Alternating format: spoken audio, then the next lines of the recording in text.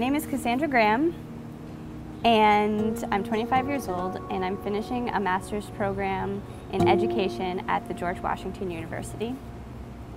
And I'm looking for a teaching position. The kind of teacher that I would want to be, that I imagine myself as, is sort of the calm, laid-back kind of teacher, like who sort of has a nice relationship with her students, like a conversational kind of relationship. I'm a very open person, so I can't imagine just like having my teaching life being separate from the rest of who I am. My kind of hope for a school would be that there's lots of collaboration, that I would have autonomy to pick what, like at least some kind of selection of books that I would be teaching, that I would have a good relationship with the administration, that it would be a safe school, and that I would have ready access to technology.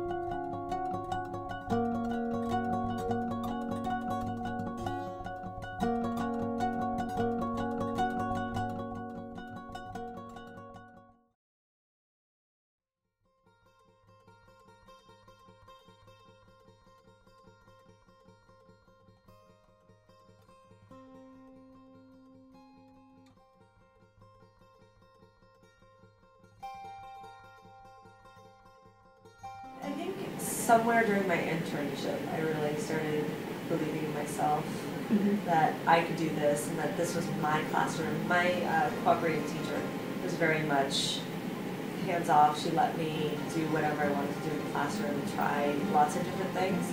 So I think I really felt like I owned that title somewhere during my student teaching time, when I had the experience to really teach and make mistakes. Yeah. And then bounce back and persevere.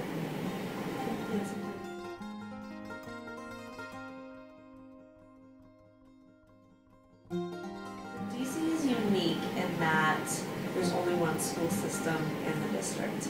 So instead of really pounding the pavement, I applied to the DC or teachdc.org, and they have their own set of requirements. And even though you're supposed to just go through them and do a demo lesson for them and do everything through this organization that the principals can then pull from, I still went ahead and dropped my resume off at schools. And it did turn out that principals, while they do use this system that DC has set up, they liked that I showed up and did some actual face time. Instead of a name on the screen, I was an actual face that they could put a name on. And I interviewed only at 2 schools, one previous one and then here, and I didn't get the first job, but that principal passed my name on to this school. And because I had a recommendation from the other school, it seemed to work out.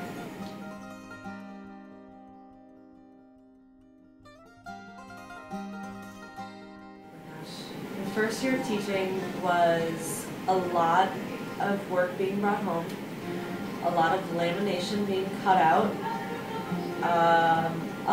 a lot getting done, and trying, because I felt like I really wanted to establish either games that I would use in the classroom for years to come, or lessons that were so quality.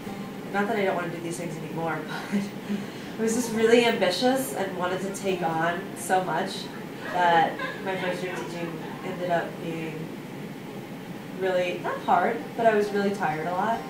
I was really ambitious, which was good. It was really overwhelming. I did not take a lot of social opportunities that I feel I should have, probably should have. really wanted to like have such a good year. Now I know I can leave things and do them later, or don't have to bring them home. The first year was hard. It was overwhelming, but after that third year, I think is when you really have things figured out. So.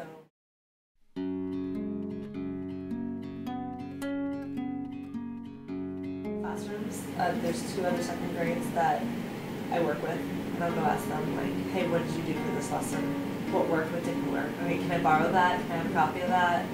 So if you try to reinvent the wheel every year, you're gonna kill yourself. Beg, borrow, steal. Oh yeah, definitely.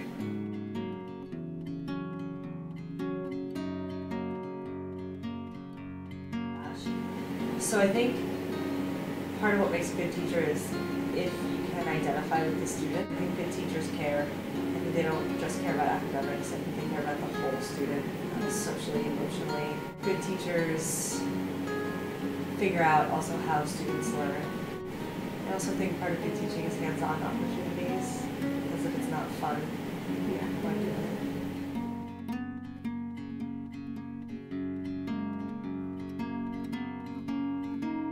Needs support and understanding from the parent and the administration. A teacher is only as good as their administration. If the administration is not going to allow them to try lessons a certain way or do things the way that they feel they want to tackle them, within reason, of course, I don't feel like it's going to be a successful teaching year. Administration needs to support their teachers, especially behavior-wise. I know that my principal will have my back if I choose to discipline a child a certain way or go about a behavior plan a certain way. I know that he trusts me. So I think maybe it's trust and support. If the parent can understand that, you've got a class of 20 kids. You are trying to meet the needs and challenge the needs of every student. So if the parent can understand me and where I'm coming from, then it really helps me. So understanding, support, and trust. I think getting a job is important to my identity as a teacher.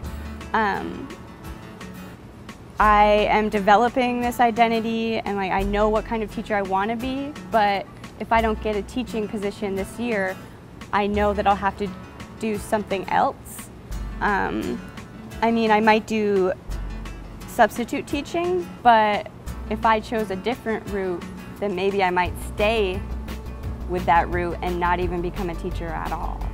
And that's kind of depressing.